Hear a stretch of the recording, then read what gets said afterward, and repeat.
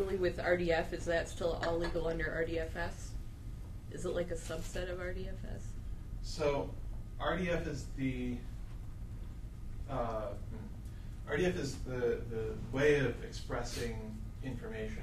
RDFS is a way of describing the metadata about that information.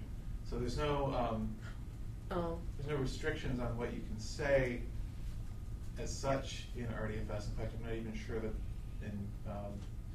there are probably people who know RDFS better than I do, even in this room, where I don't know if it's possible to come up with a consistency exception. So is it RDF is a way to make statements, and RDFS gives you a framework for the kind of statements you want to make about stuff? No, I don't know. So RDF gives you the ability to say things. RDFS gives you a way of describing a little bit of the semantics about what you're saying. Okay. It allows you to say things about the things you said. Yeah. Okay. So, let's see here. So one thing that, one very easy piece of RDFS that people are probably familiar with, the idea of subclasses. So I'm going to start using Manchester syntax, which actually there is not quite the right mapping between Manchester syntax and RDFS, because Manchester syntax is really designed for OWL, but it's okay, we can fudge it. So if we have a class person, and we want to say that all people are mortal, we do something like this.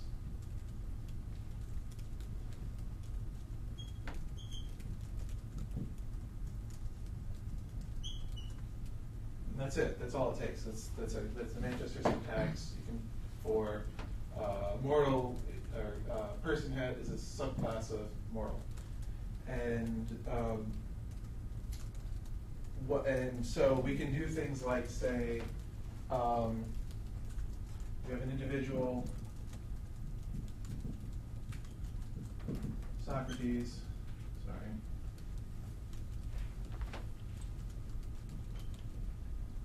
And as types person. We can infer from this that they actually also have types mortal.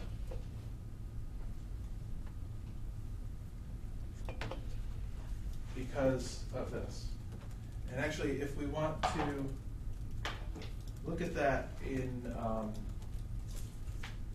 predicate logic, it would look something like this. So actually, let me show you what, when we say something is subclass of, I'm going to give you the meaning of subclass of. A subclass of simply means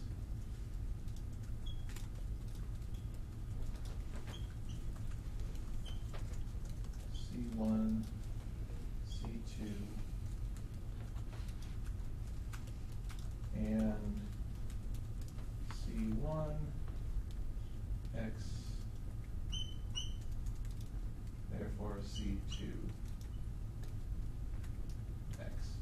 And there's actually a little bit more about the transitivity of subclass relationships, but that actually doesn't impact the actual any X that you might have, any instance information. So for those of you who are not familiar with this, all this is saying is that subclass of, so if we have something where C1 is a subclass of C2, and X is of class 1, then X is also of class 2.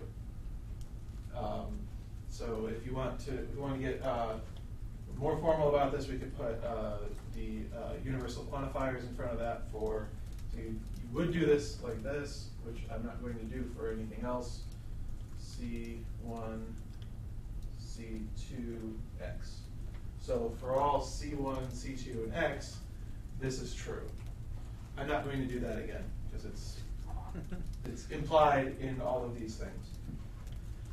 In an RDFS, there's no way for any sort of chronality, or for some idea of notion of some, or there exists some that have this property. It's always all or nothing, right? In RDFS, Yeah. that's not until OWL you get to.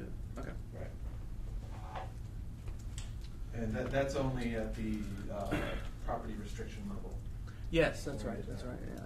So we can do the same thing for properties too, which looks really similar. We can say that, for instance, so if you have a mother, you also have a parent who's that same person. So you would say that like this.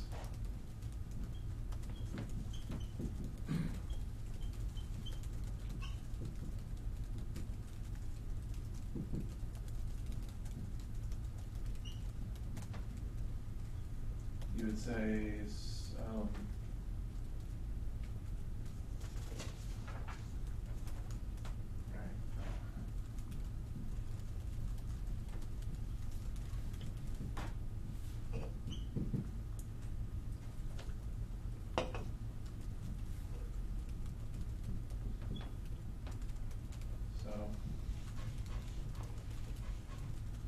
So this is property subsumption. So this is actually where Manchester isn't great for describing RDFS, because RDFS doesn't have this idea of object properties versus data properties.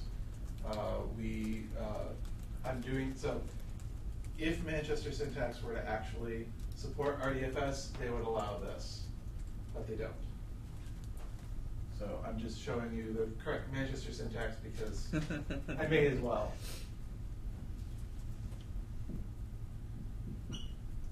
So object property has mother, subproperty has parent. So one thing you can infer from this is, again, not part of RDFS, is that has parent is also an object property. But the thing is, you can say Jim has mother, Patricia, my mom. You can infer from that Jim has parent, Patricia,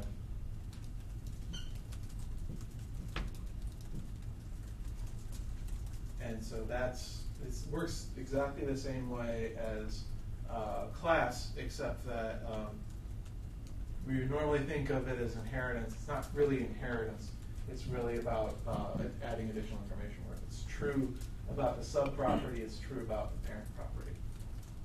So it's not quite the same. It doesn't. So when you think of object-oriented inheritance, you might think of it as assertions being pushed down the chain. But this is actually about, since the assertions are actually about the individuals, they're being pushed up. They're basically being pushed up the chain.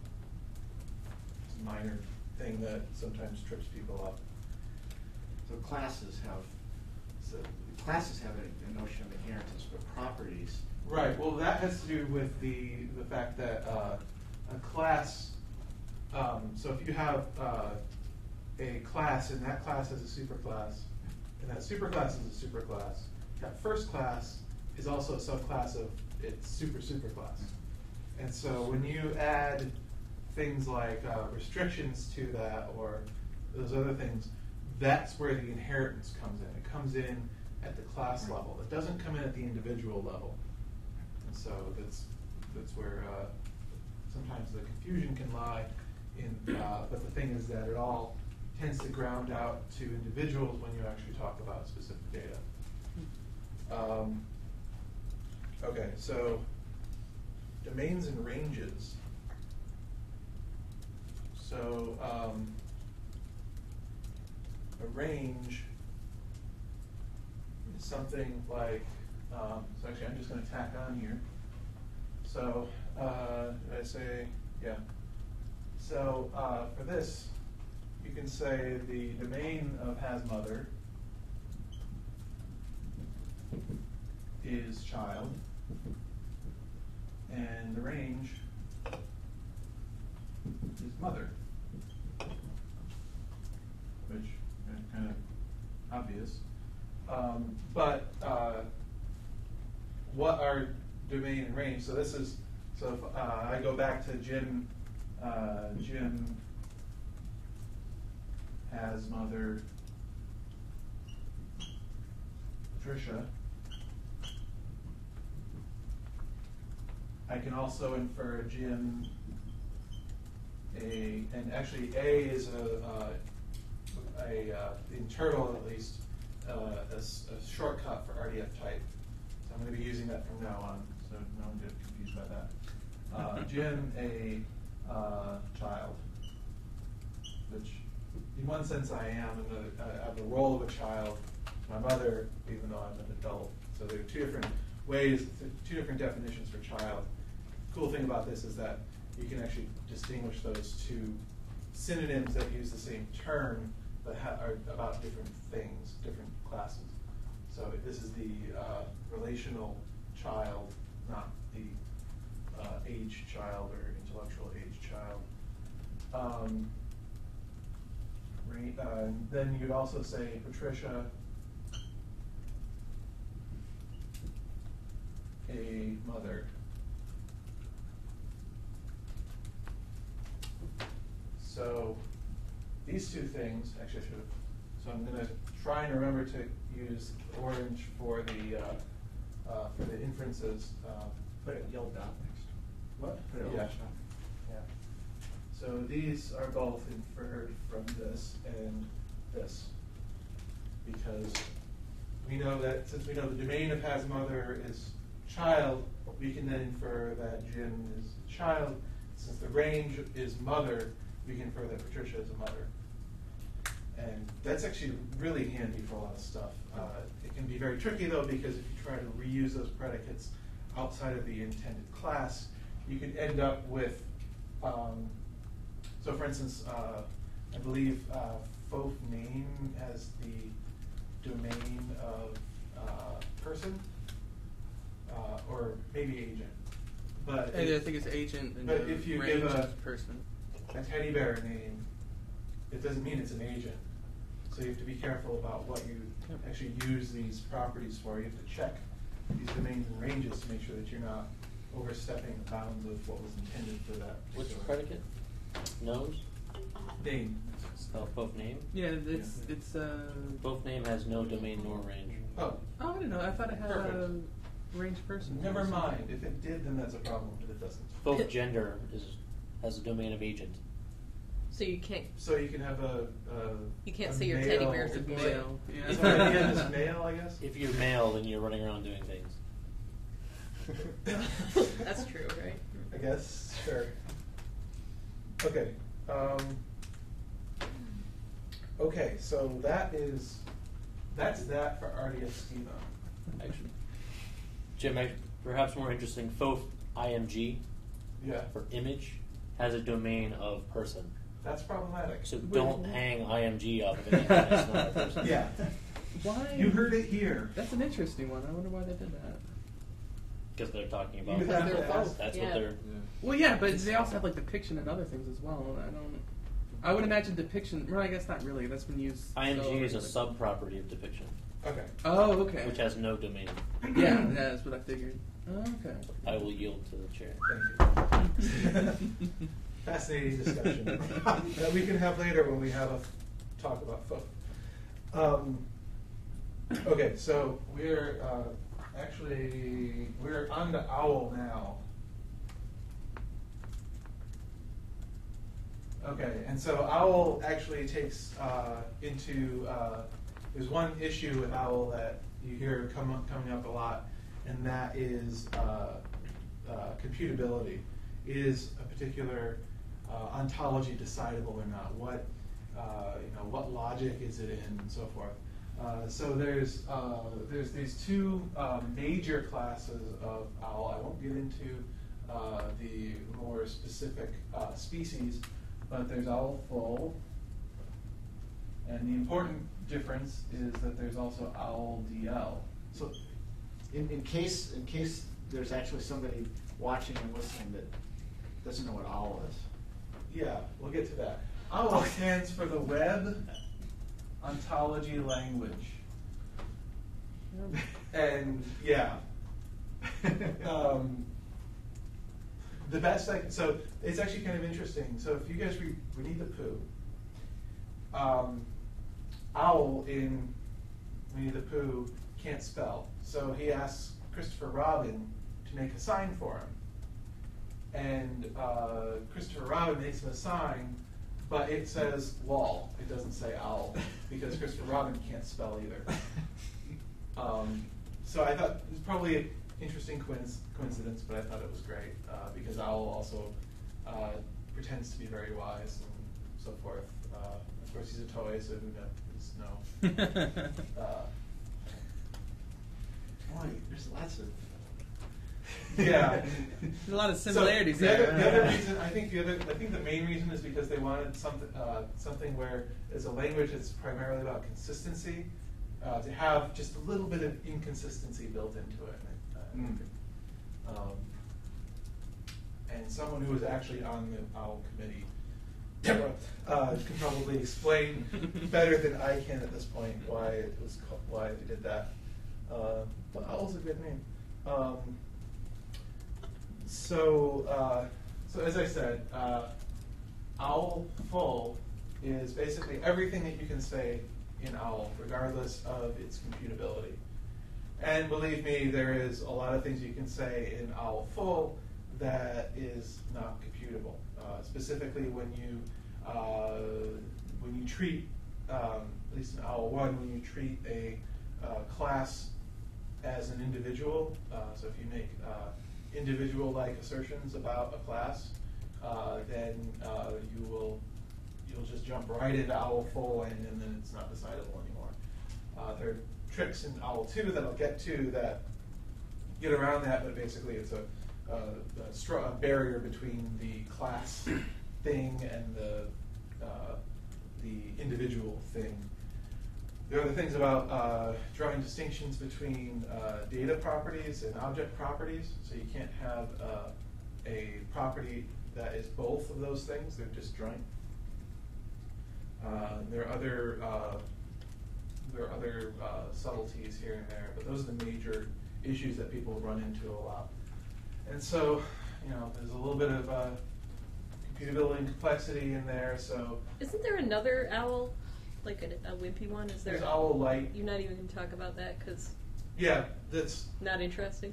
Well, it is interesting, and it has to do more with the efficiency of computation rather than whether or not you can compute it at all. Mm-hmm. So they say OWL full, you'll never be able to learn, you'll never finish. OWL-DL, it will finish in a finite time. The universe may end before then, but it will finish someday. If given infinite time, it'll end before infinity, even if it's just before. So the reason for this is, this goes back to, as I said, computability, complexity. There's the full world of things that can be computed on a Turing machine, and that is it. That's Turing complete. But then within there, there's the set of languages that is decidable, and those are we'll just say decidable.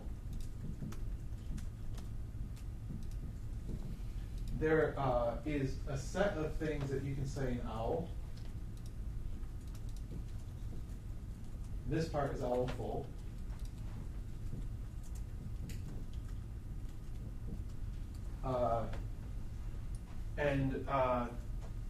There's this other set of things you can say using a language called DL. And OWL doesn't support all of DL, which is why I drew it that way. But there is this group, this subset of decidable languages within DL called OWL-DL that is decidable. That means that, like I said, if you were to make an ontology and then make stuff about it, and you ran an inference engine over it, it would finish someday. It is not a complete, it is not everything that's decidable, that would be an amazing language if you could do that, but that's actually one of the things, because girls in completeness theorem, one of the things that is undecidable is enumerating all the things that are decidable. So this is not, so we have this smaller group. In fact, it's more, the circle's more like this for decidable things, and RDL is a much smaller part of it. That's why you can't just compute anything you want in OWL, because it's only a subset of those sorts of things. So does DL stand for decidable language? Description language. Shit. That would have been so cool. Sorry, description logic. Yeah. I'm so sorry. I shouldn't have done that. Description logic, which is a subset of predicate logic and a subset of, and so forth and so on. There's lots of layers about what things can and can't be done in description logic. And let's see if I forgot anything else. Right, and so DL exists as this subset because at this point people are gotten very good at coming up with rule engines and inference engines that can handle things in OWL DL.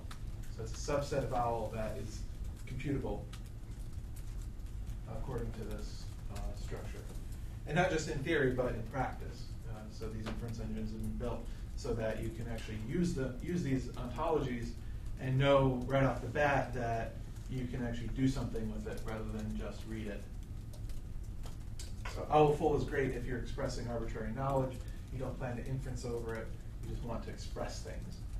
But you can't, unless you had a purpose-built inference engine for that ontology, you don't know if it's going to ever finish inferencing.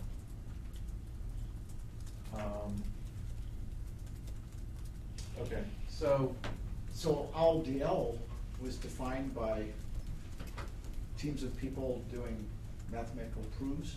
yes, so DL is defined by that. OWL DL is defined as by mapping specific sub-languages of OWL into DL, and basically proving that. So OWL was designed from DL in one sense, and it was, so a lot of the things that you see in DL you see as constructs in OWL. Not all the constructs are there, but that's, you gotta finish sometime. Okay, so the OWL property characteristics. So I mentioned before object properties. There are object properties and data type properties. Object property is a relationship between two instances of classes. So between two resources that are individuals. A data type property is a relationship between an instance of a class and an RDF literal or other XML schema data types. And as I said before, in OWL DL, they're disjoint, so you can't have. So that's actually one reason why things like FOF and other RDFS schemas are hard to work with in OWLs, because they don't have that distinction between data type properties and object properties. So use of those properties may actually be one or the other by convention, but there's nothing explicitly saying that there's that distinction there. It would be nice to add that actually to RDFS. I think it's a handy dividing line. It would make working with the two a little bit easier. But I'm not on either committee. Okay, so anyway, so there's a bunch of these property characteristics. So inverse of is probably one of the handier ones. And so we can say something like object property, sorry.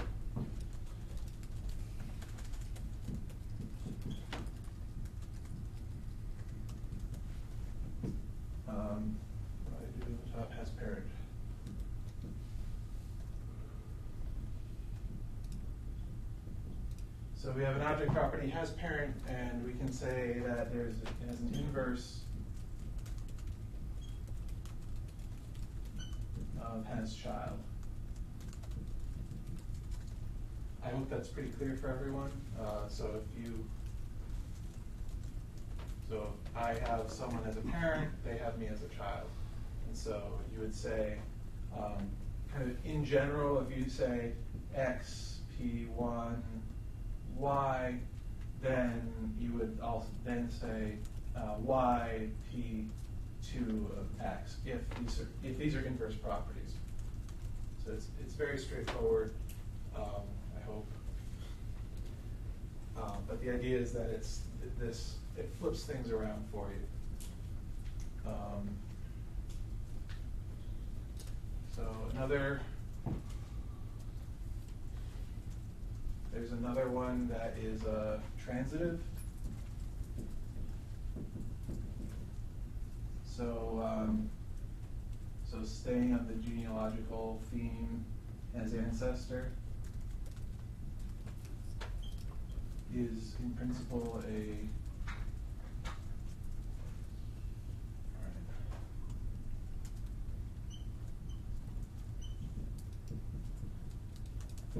you say it's transitive.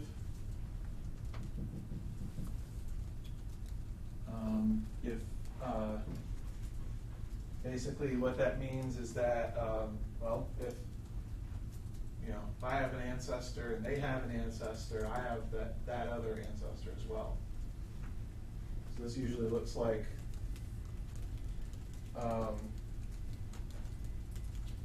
let's say we'll say going back to P1, I'm going back to predicate logic, X, Y, and P1, Y, Z,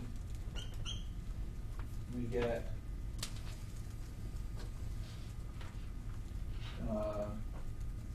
P1, X, Z. And the cool thing is that it actually, this rule by itself, well, along with saying that it's transitive, so if you want to say transitive prop, or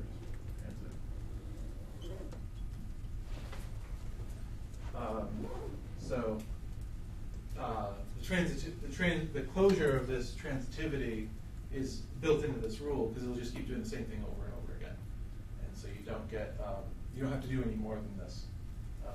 Sometimes you might want to cache that and memorize the values for it, but it's actually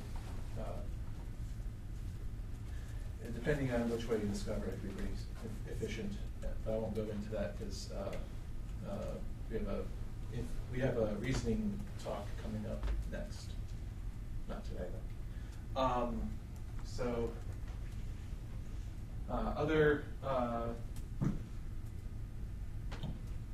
Other things that are other characteristics that you can have, symmetry. So you can have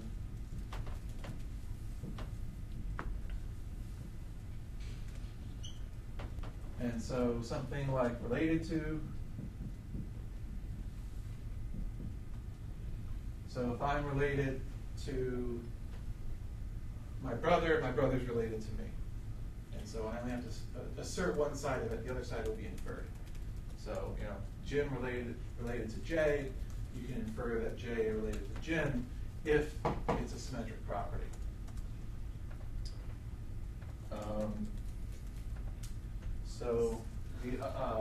Another characteristic is functional.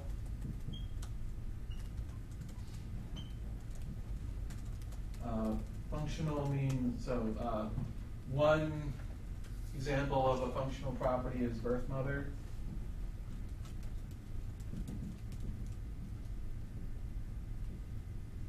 There's only one person who gave birth to each of us. And so if we say, say X has birth mother Y, and then we also say X has birth mother Z, what do we do with that? Y and Z have to be the same then. Yes, exactly. So what we infer is Y same as Z. So this is what is called this is part of the open world assumption, but it's the non-unique naming assumption. Just because you can have two names in the semantic web that refer to the same entity, or denote the same entity, I should say. We don't know whether or not they're the same entity or not until we make this assertion. We know if we have the same name, if we say Y, whenever we talk about Y, we're always talking about the same thing, but sometimes we can be talking about something else and still be talking about the same thing. The same as assertion is perfectly viable between any two entities unless it's reversed, that they're different from each other has been asserted. So anything can be the same as anything else in the semantic web without, unless it's been stated otherwise. So how do you set up so I can have X has birth mother Z, Y has birth mother Z. X and Y could be the same. It could be. Or they could be different. There's nothing in So this that says that. Right. So what you want, actually, is... So there's nothing to be concluded from that. Right. What you're thinking of is inverse functional. And I have an example here. Has birth.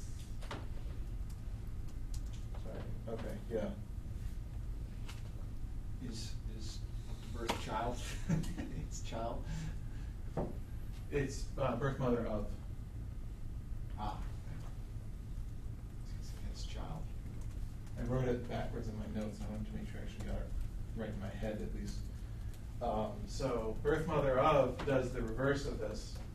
So if I say, X, that's definitely not true. Y, Z. So we can do this for the inverse functional. This can be a very tricky thing to do. In fact, it's not allowed on. It's only allowed for object properties. It's only allowed for object properties. It's not allowed for data type properties at all. But you can't.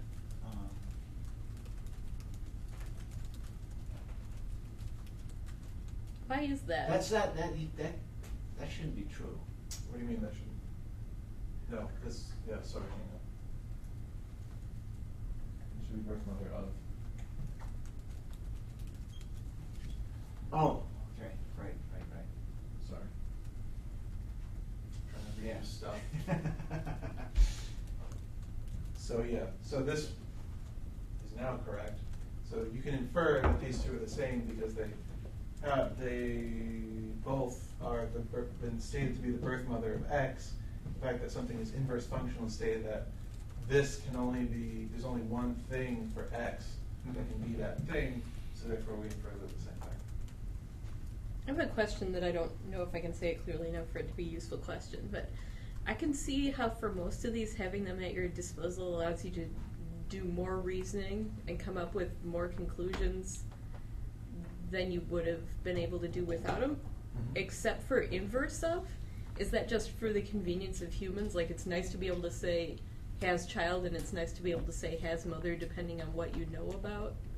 Yeah. Depending on your perspective, but do you actually get any additional value out of that other than being able to link up these two? Well, sometimes the semantics of one side versus the other may be different, and so you can actually put property restrictions on one side of it that where it makes more sense to where it's easier to express. But only easier for possible to- humans, right? Well, sometimes it's only possible to express it on that side, but you want to be able to say the reverse of it as well, because that's actually how the data is naturally modeled.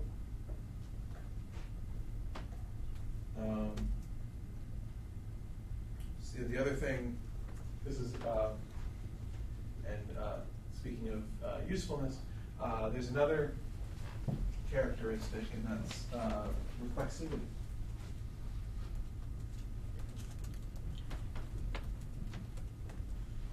I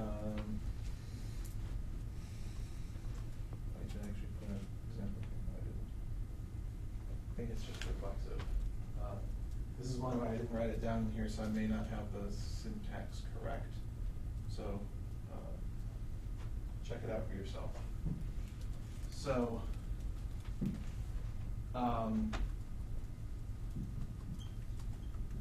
so nose is a reflexive property. You know yourself, hopefully. And all this means is that for everything, if I make a thing, so X is now exists. Because of this, and for no other reason than it exists, we can say X knows X. That's all it takes. And that's how reflexivity works, is that it automatically, so I mean, you might have things that you know, or people that you know that aren't you, but no matter what, you always are at least going to know yourself. Sometimes it's useful. Okay. What is another example other than no that uses that?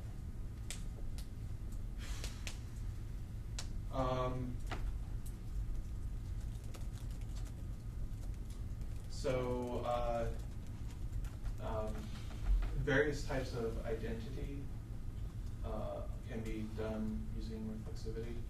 So it's actually in SCOS, when you have so actually, if you want to be able to refer to something to a given thing and all of its, say you have a transitive property, and that property extends out a bunch of other stuff. So you want to know the thing you want to have a reference to the thing itself and all the stuff that it's got, that it's has as a transitive relation. Mm-hmm. Then you would use reflexive. So you make it reflexive and transitive, and then you can say, you can basically add the thing to the group itself. So that's one case where nose is important. This can be used in things like SCOS, where you want to have the current concept and anything broader, or everything that is, has a broader relation, or everything that has a narrower relation, but you want to include it in the group. Okay, thanks. Okay. So next, we're on into dangerous waters. OWL identity.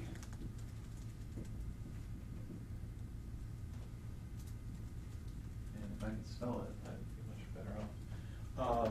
These are things like same as, and then same as has a few cousins called equivalent class and equivalent property. They did this to keep DL possible, so you're not using the same predicate for a class that you'd use for an individual for property. So that keeps the partition between the three worlds. What are the three worlds? So classes, properties, and individuals. Oh, okay. And properties are subdivided into data properties and object properties.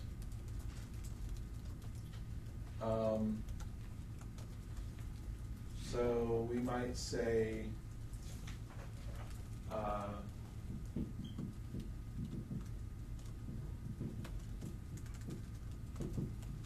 aluminum,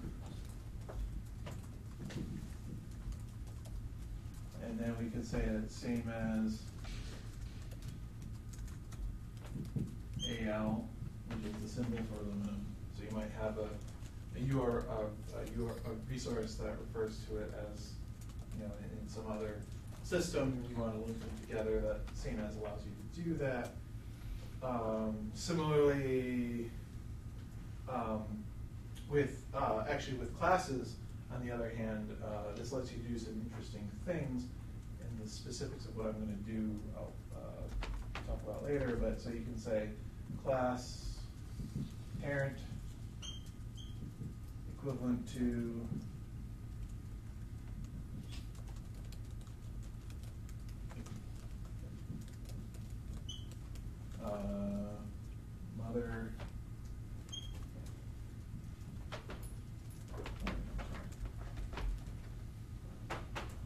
mother or father.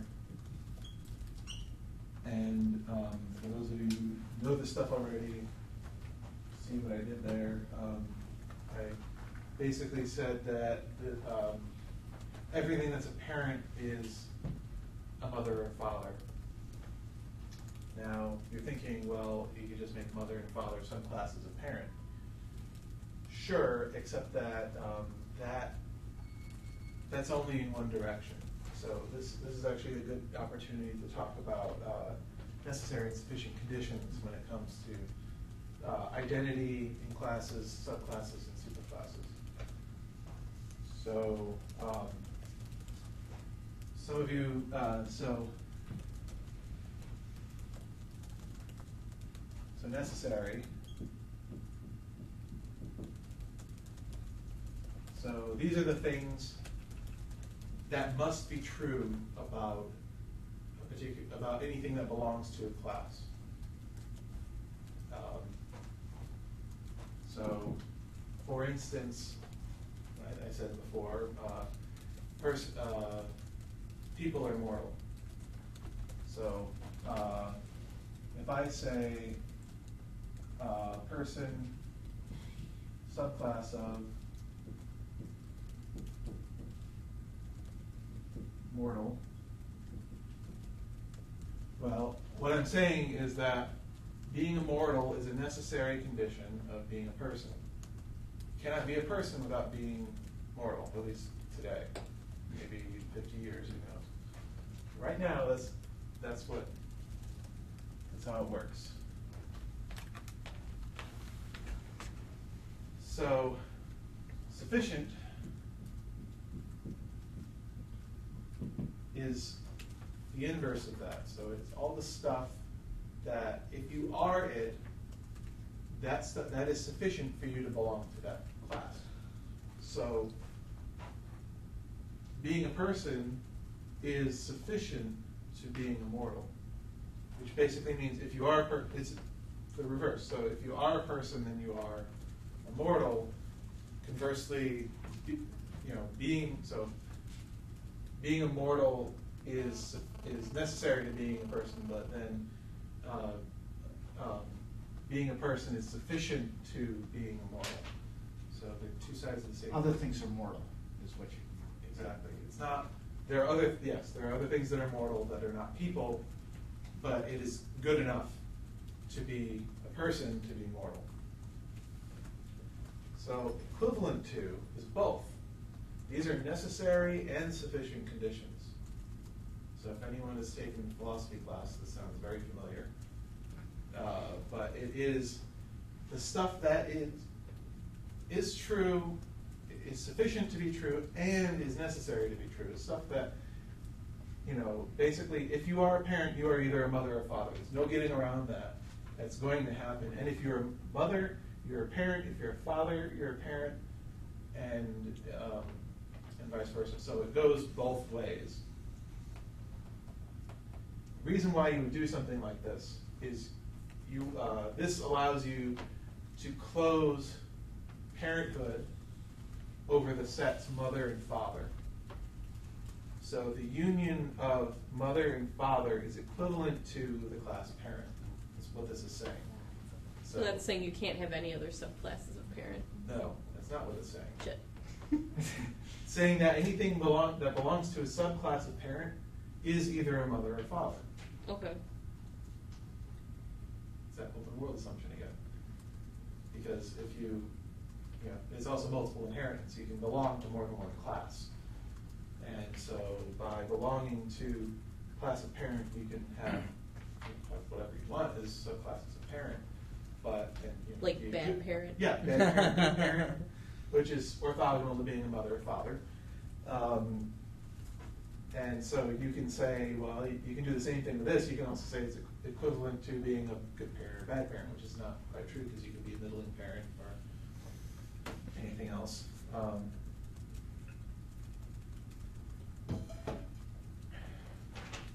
So some politicians' rhetoric lends itself well to these sorts of sets, but I won't get into that. Oh, actually, speaking of closure, this is a really stupid joke, but I want to get it in there. Yay, that's commitment. Yes, it is. Really stupid. So, three logicians walk into a bar, and the waitress says to them, "So, do you all want some beer?" The first one says, "I don't know." The second one says, "I don't know." The third one says, "Yes." And yeah. Okay. So what happens is you go look up the joke and not make me explain it. Hopefully the fact that I put that stupid joke in there was humor enough. Anyway. I'm gonna have to Google this. Now no one's going to be paying attention to No. this identity talk. Okay, so this is important. So now that you're not paying attention and looking at my joke, this is really important. Same as is mathematical identity. It is necessary and sufficient conditions. So everything that's true about one thing, if you say it's the same as something else, that other thing, it's also true about that other thing. Everything you say, everything. And so you have to be really careful with that. This is why same as starts fights. Yes, exactly. This is why same as is a very controversial thing to use in a loose way. How is same as different than equivalent to? Same as is about individuals. Equivalent to is about classes. Oh, okay. So same as is kind of equivalent to is a set theoretic thing, necessary and sufficient conditions. Same as is what's called Leibnizian identity. So it's the indiscernibility of identicals and the identity of indiscernibles. So if you can't tell two things apart, they're the same thing in Leibnizian identity. Asserting same as is saying these are the same things, therefore they're indiscernible. And they're indiscernible because everything that's true about one thing is true about the other thing and vice versa. So be careful, that's what I'm saying. Mean it, right? Yes. Yes, really mean it, because it can cause a lot of trouble if you get it wrong. Actually, especially equivalent to, if you're using equivalent to map between two ontologies, you have to be really careful about that, because there might be stuff in there that you didn't mean. You have to really check everything, because you can end up with reasoning errors because of that. Just very, very careful. The inverse of that is different from, which are for individuals. Disjoint class, which is that there's no way that something belongs to one class can belong to another class. So the two sets that represent those classes are disjoint from each other. There are no overlaps. There are no individuals that belong to both sets. What are the two terms again? Different from and Disjoint class. disjoint class. There's also disjoint property, which does the same thing. So if you have any statements about it's just that. So what would you say? Property, disjoint property, another property. Yeah. And then you must never have.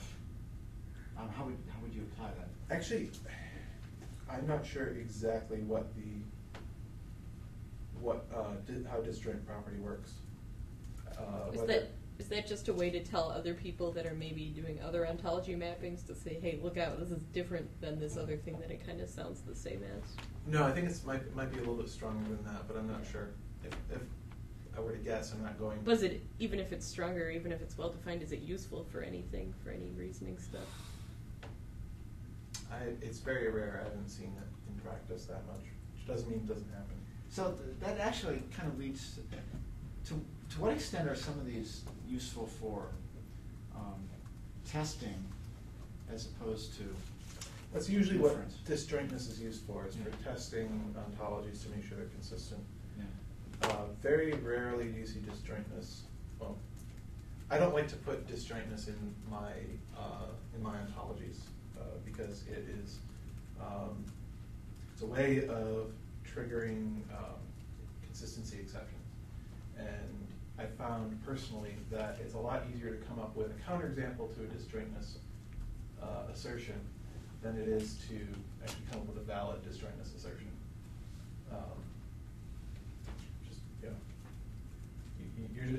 You have to really think about everything in the universe about these two sets. Will they never, ever, ever, ever, under any circumstances that you'll ever encounter, be the same thing? And even then, you probably should hold off, because maybe you don't need it. Especially if it doesn't help you do any reasoning stuff. Yeah, right? exactly. Yeah. But that's probably less difficult with properties than it is with classes. You know, the classes I can see, but with properties, you know, you can have rules that specifically,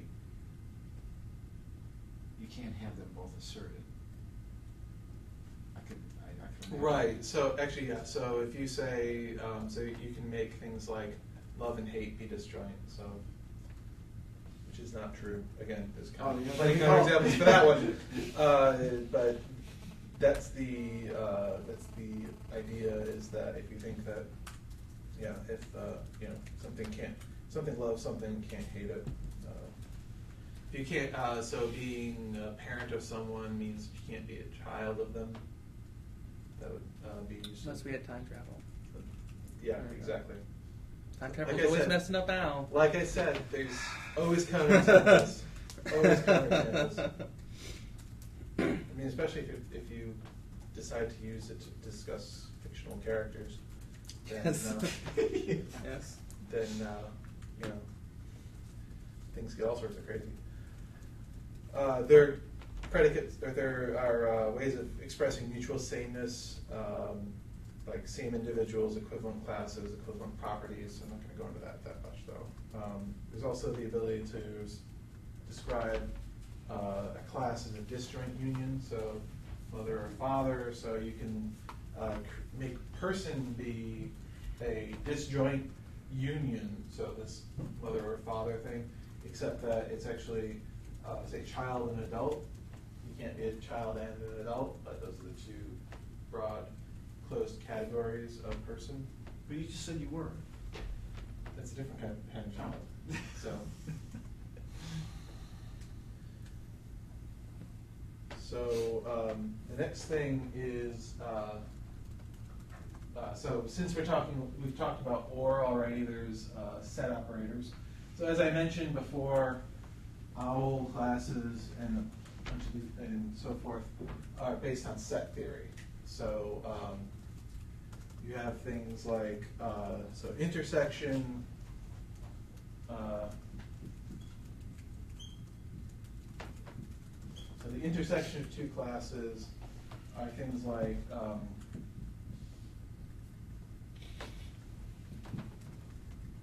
you can further define mother as being equivalent to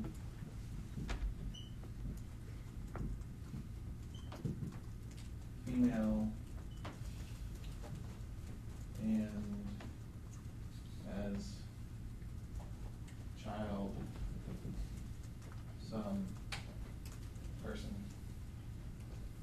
And I'll explain what exactly that means in a bit.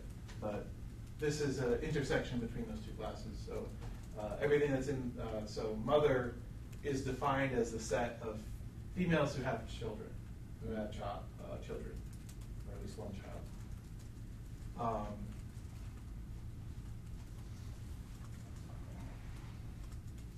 Union. We did union already, but I'll show it again just to be complete. Union looks like person equivalent to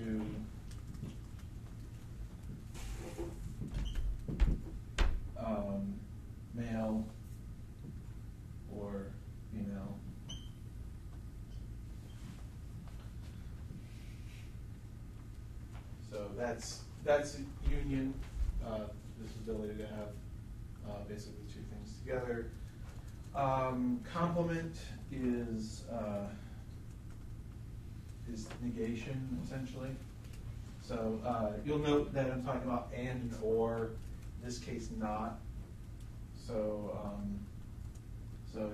we would define unmarried person as being equivalent to a person and not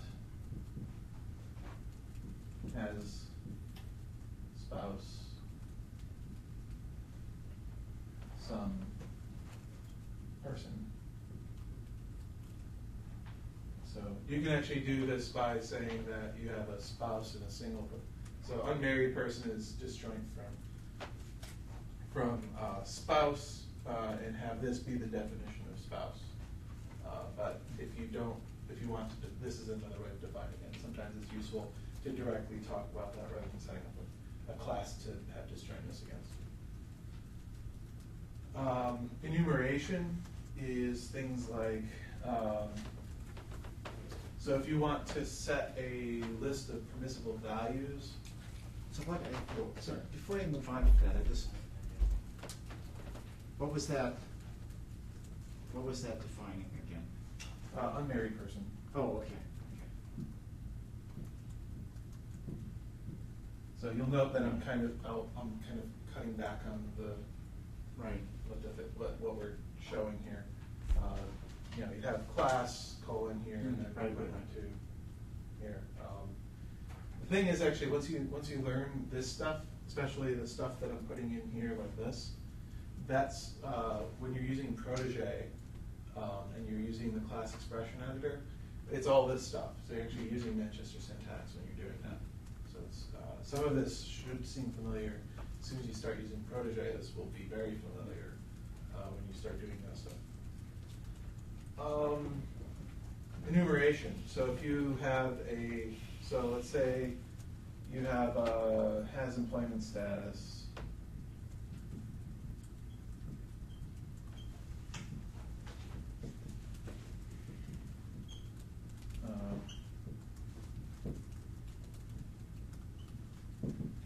And again, I'm abbreviating things for brevity's sake. You can do things like range is this enumerated class, which is curly braces, full-time. These aren't classes, these are individuals, by the way. So that's the idea here, is that you actually have individuals that are allowed, in this case, are allowed in the range. So if you're given something that isn't in this set, it is one of these things, we just don't know what it is yet. So full-time, part-time.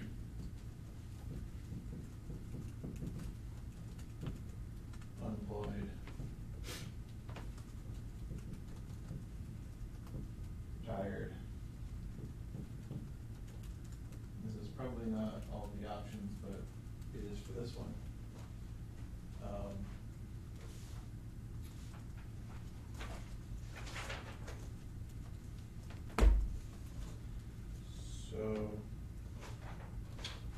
Yes.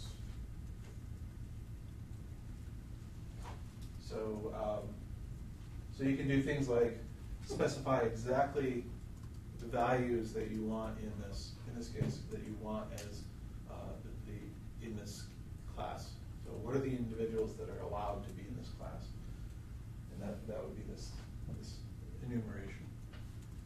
You can also explicitly enumerate just a regular class as well and say these are all the things that can be part of it. So if you have so if you have various descriptors or qualities that you want to talk about, you can do that. How does that not break the open world assumption that you say these are the only subclasses that can be in this class? Well, these aren't classes; these are individuals. But didn't you just say you can do it with classes too? But you can set it. You can set that a class as being equivalent to this. But only at the individual level. You can't say this class can only have these subclasses. Well, no, you do that with union. So when you say, so a parent could be a mother or father. where Mhm. a person can be a child or adult, Mhm. and only those things. So Mhm. when you say person is equivalent to child or adult, you're closing the person class Mhm. to everything that's in those two, that either child or adult. You're saying that everything that is a person is one of these two things. Mhm. The reason why that works in the open world assumption is because you're not saying that something that has a class that's subclass of person. So man can be subclass of person. Mhm. All you know is they're one of those things. You don't know which one, Mhm. but you're adding that to it. You're not discovering any consistency. Mhm. You're just discovering. You're creating known unknowns. Okay, Donald. Yeah, sometimes I wonder if he studied this stuff. So I wanted to do just a time check here. Okay. You're about an hour and almost an hour and a half in. Okay. And you know, you can continue on. You could make sure. One of the Right. things I wanted to ask you to talk about at some point, if you could, is some of the practical aspects of this. Okay. Okay, you know, you mentioned using Protégé, Right. but you know, from sort of a system perspective, you've got Right. data, you've got ontology, you've got somewhere there's a triple store, an inference engine. Yeah. How do Okay. these things interact? But you know, answer that at some point. But Okay. yeah. So, I mean, actually, I still have a bit left on cardinality, literal values, existential, universal restrictions. And actually, I have this here, so I may as well talk about this. So this is what's called an existential restriction. Basically saying that there is, so if you're in this class, then you have a spouse. That spouse is a person. That's all that means. There's something out there that is a spouse. Doesn't matter. If you don't know what it is, then you just know that there's this thing out there that it's again a known unknown. If you have a spouse and you know that is closed, that you can have only one spouse, so that's what's called a max cardinality. You can also say something like has spouse max one person. So that makes it so that if you're listed as, so if you have statements where X and Y, both spouses, then if this has been asserted, then you would also get that those are the same person. Similarly, if you have, if you actually open that up, has spouse max one, then you know that anything that's been declared to be someone's spouse is a person, because there's only, you've identified that one thing, that existential entity. Min one is also available, and that basically guarantees that there's a value. If there isn't, then it assumes that there's a value that's unknown. You can have exactly one, which does min and max. It's a little bit easier to describe. You can set explicit values, so you can say a particular, so woman, if you have a property has sex, or has gender, you can, and you wanted to define the class woman as the, you can say that they're a person and they have sex value female. So that's basically turning a property that describes something and inferring a class from it. And vice versa, if you have woman, you can know that you will infer that anything that does that also has sex female. And actually that sort of thing is where this stuff ends up being useful, because different ontologies will have different styles of expressing their data. And so if you have one ontology where they're using Haza relations, and you wanted to map it to something that uses ISA relations, you would use stuff like that. So you would identify these values and say, well, if you see this in this field, in this property, then they belong to this class, and vice versa. If they belong to this class, they're going to have this value in this field. So that allows you to map between multiple data systems. In fact, I did that with recently with some sea ice ontologies, where they had these codes. But it's like a it's called an egg code. And it's basically, you know, there's 1, 1, 3, 1, 2, 3, 9, 6, 7, 9. So there's these codes, and they encode certain knowledge about the ice. So there's things like the ice concentration and the ice formation, like what stage of the ice that it's in, what is the shape of the ice, like how big are the flows and so forth. And all of this stuff tells you a lot about what the conditions are out on the sea. And so what we did was we encoded how that's these values and assigned them to pieces of information in the ontology. So we knew that if we saw 3, let's say this is the concentration row.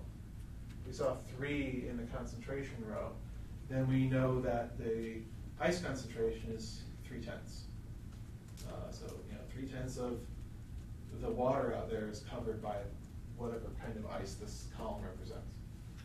And so when you do that, you can actually map back and forth between these data objects and the knowledge that those objects represent. And actually, I got to actually write a converter for these codes to create RDF from them. And you actually go and take that RDF and put it into a reasoner with the ontology. It will fill it out. Basically, it'll finish out all the knowledge that you have. What are those codes called? Called egg codes. Egg? Yeah, informally they're called egg codes because they're ovals. Oh, okay. They're not, so the people who are in charge of that don't officially call them egg codes. But that's Googleable, maybe? Maybe, yeah. Maybe, okay. Oh, it's like egg codes, ice, Yeah, something like that. RDF. Well, McCusker. yeah, just made it up now. Okay, so Sometimes during these talks I feel like, and now is a Google opportunity. Yes. For those in the audience. Okay, so there are a couple of really neat OWL2 features that I want to talk about. Punning is probably less relevant for you guys, but I found it really neat because it lets you talk about the use the same URI for a class and an individual, and talk about them at the same time without getting What's that any called? Punting. punning. Punning. Punning. Punning. Yeah. Okay. So you're using the same word twice in different meanings. Okay. And so you can have the class eagle, which is the set of entities that are eagles. But then you also have the individual eagle that corresponds to, say, a concept or a species, which can be a concept.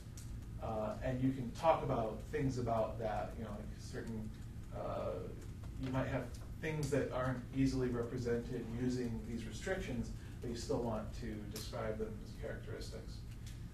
Or you might want to provide the idea of it as the species, the entry as a species, and so forth. That's called metamodeling, and so it's usually the idea that you have some information that doesn't work directly in a conventional metamodel like OWL, and so you want to expand what you can say about your classes beyond what's available in the regular metamodel. So you're basically making a new one that sits alongside OWL or some of these other metamodels to say more than you would normally be able to. So you can use annotation properties on any property now, not just RDFS label and so forth, although those are highly recommended. You can make up annotation properties as you go. So annotation properties are things where you can say something, but nothing will be inferred about it. So if you, so you can't set ranges or domains on annotation properties, or use them in restrictions or anything like that. Or if you do, it'll just be ignored depending on the reason or anything. XSD facets are kind of cool. This is something like if you want to define adult. So, you said Yeah. the annotation properties thing, is just a way to decorate the. Yeah, it's just human readable assertions about. But are they? But they're also. But it's presumably also done in RDF, so it's queryable and stuff. So Oh, yeah. Yeah. It's just not your. So not it's inferring. the important thing is that you can't infer things about it. It's not a new. It's not new to the RDF. It's new to OWL. So if you want to define adult, you can say that age. So equivalent to it's not Manchester syntax. Equivalent to age only, which is the universal property. So age only has things that belong to the class. The class is XSD decimal. That is greater than 18. And it will automatically, if you have an age that's greater than 18,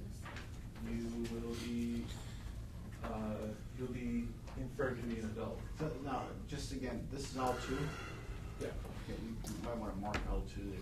Oh, yeah. When did the OWL2 start? Started pretty much right after OWL1. Yeah, I know, but in this talk, like. Punning. Okay. So punning, annotation properties, XSD facets, those are the things that I've talked about so far.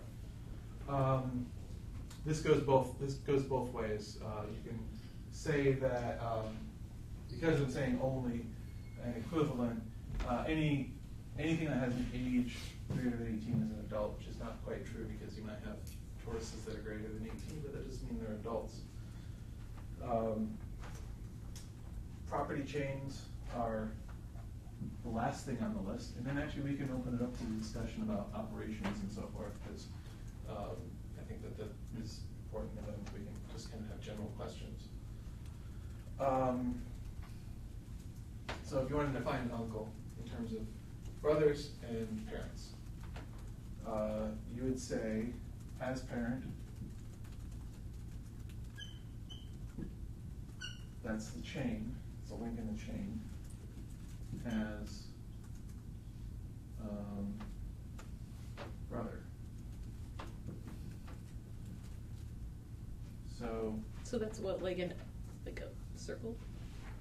Yeah, that's just Okay. O, the letter O. Okay. So has uncle.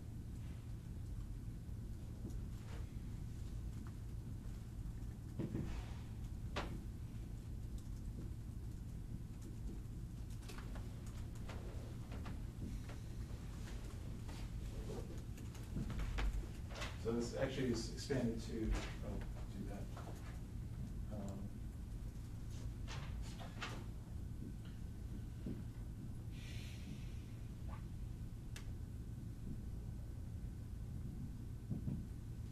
Subproperty chain, which is still not readable. Sorry. That's what you get when you write on the board.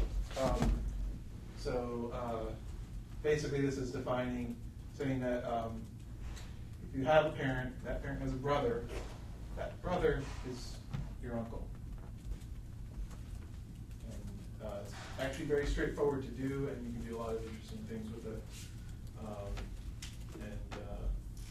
Basically you can do conditional, you can pull over properties from across custom identity. So if you don't want to use same as, you can actually say, for instance, that I've got this kind of sort of like this other thing, and then define which properties are actually the same between the two things when you have that relation. And so that property chains let you do that on a case-by-case basis without pulling it all over. And that is everything that I've planned to talk about. Can those be chained together? So could you conceivably have another property in that chain? Oh yeah, you can keep going forever. Well, so you run out of disk space. Can you only do one at each step? Like, this would be a stupid way to do it, but could you do has parent, Cheerio, has brother or has sister, No. and then has What child you- for like a cousin, even though you would want to do has No, some- what you do is you add another one. You would say has, well, I mean, so this is uncle, obviously. What if you want to do cousin through your parents' brother or sister? Okay, so you would make another property as cousin. And so if you had, so you'd have has uncle, has child, and then you make another property chain, has aunt, has child. So you can have more than one property chain on a given property. Sub-property chain. Okay. Yeah. When you use it in Protégé, it's just you click on the button where it says property chain, and you enter this stuff. This is very straightforward once you know the syntax. So usually what I do when I'm writing ontologies is I compose them in Protégé if I'm doing it on my own. If I'm doing it with a domain expert, I usually start off in CMAP. As soon as I do anything beyond domains and ranges, I switch over to Protégé. I try to, so in my most recent attempts at writing ontologies, what I've done is I've actually written out, I've had Protégé save the file as in this Manchester syntax, because it is very much like computer code, which means that source control systems can manage it much better than XML or Turtle or any of those other ones.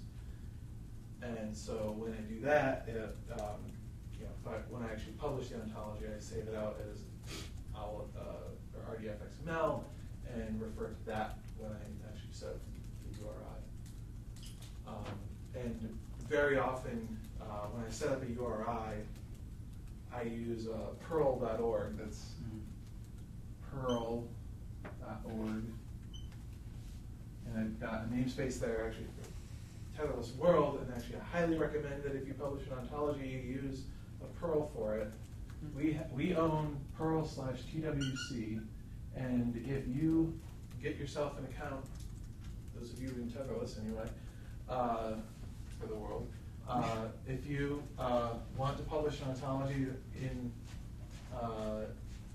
here, I can add you as a maintainer, so you can start adding ontologies. We have a something under there that's this ontology.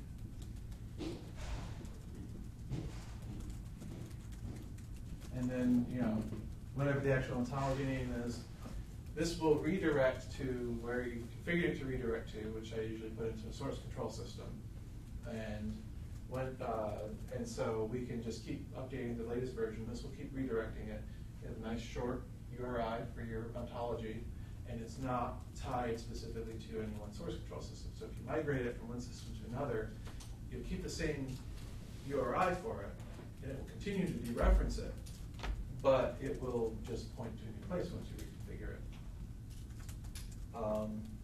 So that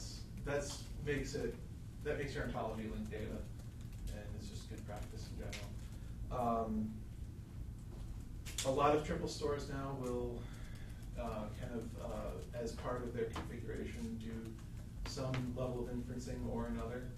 Or even so Virtuoso will do RDFS, and I believe it has some configurations for limited OWL reasoning. Jenna will do reasoning over any old model that you give it, even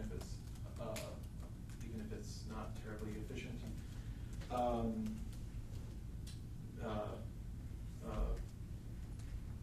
Clark and Parsia has a new triple store they call Stardog. It's in beta, and they focused on putting reasoning very close to the iron, very close to the data, so that it's. I've heard there are very good benchmarks from it now. They do full OWL reasoning. It's configurable. You can turn things on and off. It's pretty neat.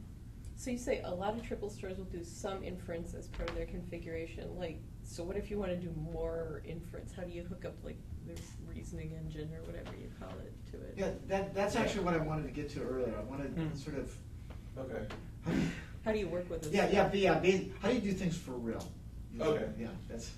So usually what I do is I have, if the triple store that I'm working with doesn't do inferencing inside of it, what I'll do, if I really need inferencing, is I'll use Jenna on top of it and use one of Jenna's inferencing engines. So Pellet actually is compatible with Jenna, and the incremental Pellet probably is one of your best bets for efficiency. I also use Jenna rules a lot because Jenna rules let you write custom rules in very flexible language. It actually lets you extend OWL at the second order logic. So when I was putting in variables for classes and properties, when I was writing out the rules for things like subclass of, and I was saying this, this class is a variable, this class is a variable, this property is a variable.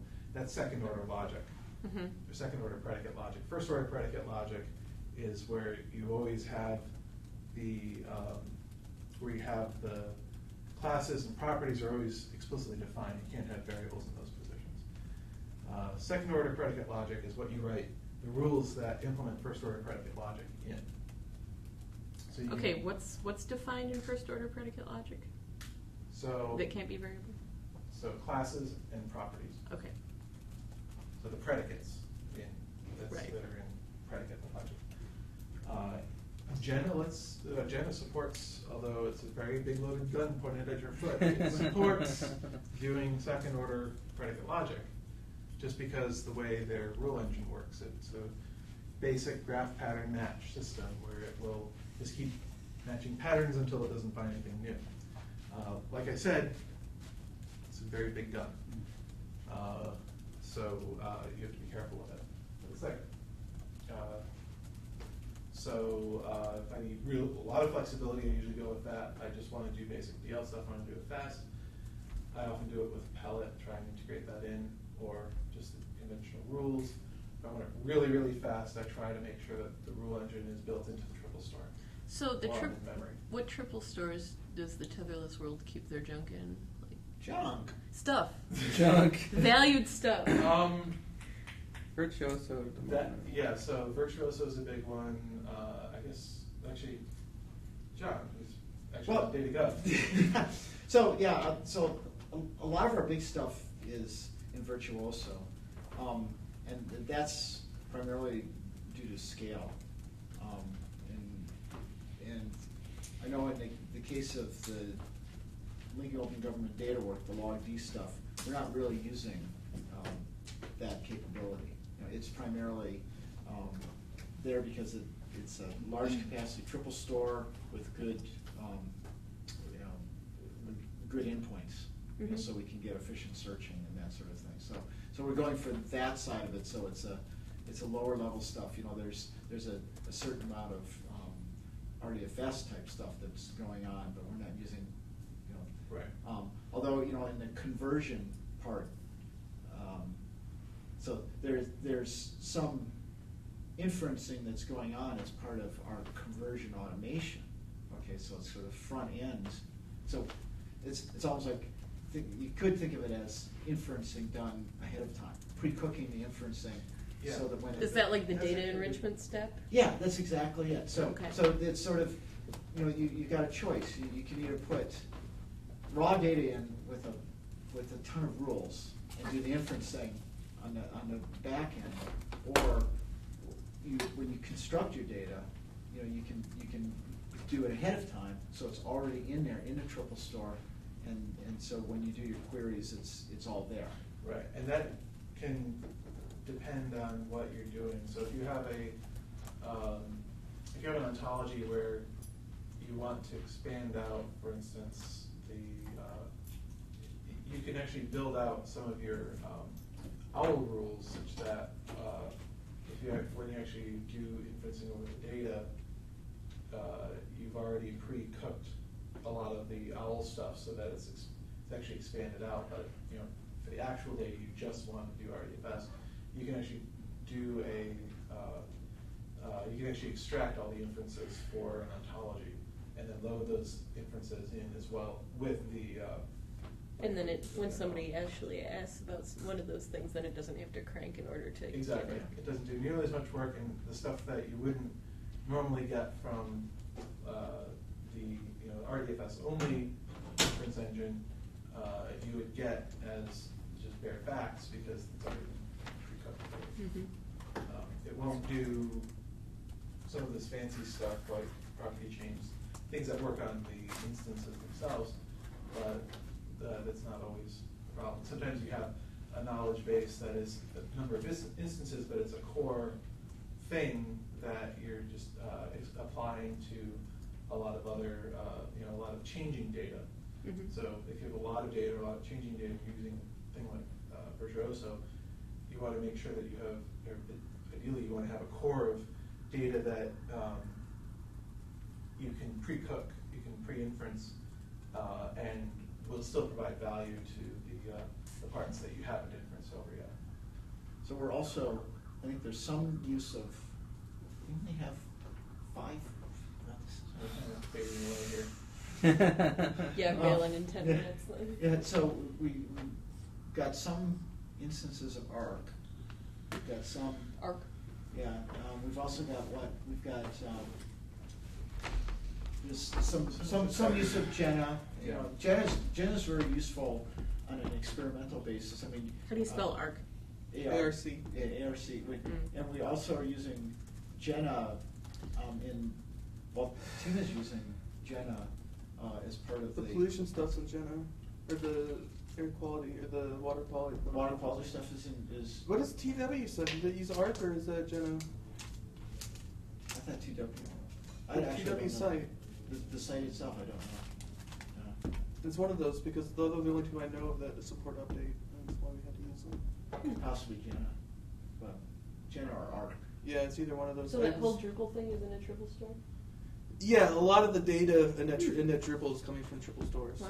and a lot of the things you're updating to it are actually updating triple stores as well. That's right. Yeah. So when you're looking at the TW site, a lot of those pages are being painted based on queries. Yeah, and there's an ontology that It describes really, all that stuff. TW is its purpose is to be a semantic application, a semantic web application, with more to come. Yeah. Yeah. So, but yeah, that's probably ARC. Might be. I don't know. I have to check. Yeah. I could have sworn it was Jenna, but But there's other interesting things. Yeah. But again, I don't know what the their use of ontologies is in that. Well, they have an ontology that describes like everything on the site. So all people, professors, schools, presentations, papers. Considering that Evan's involved is probably. Yeah, he loves his ontologies. Yeah. There's a whole thing. I don't know how much reasoning they do per se. I think they use it mostly as just kind of like an organizational model of like all these stuff. Yeah. And kind of I want to do a pitch because actually next week is actually going to be after Thanksgiving. The next TWed talk is going to be done by Evan, and it's going to be about reasoning. Oh, good. So Reasoning Very and little distributed about- reasoning. Yeah. That's his baby. So that will be more on the how do you actually make this stuff happen. Yeah. So I should probably just end this. Yeah. Yeah. Unless there's any other questions. Yeah. I have to do it officially. Yeah. All right. So thank you all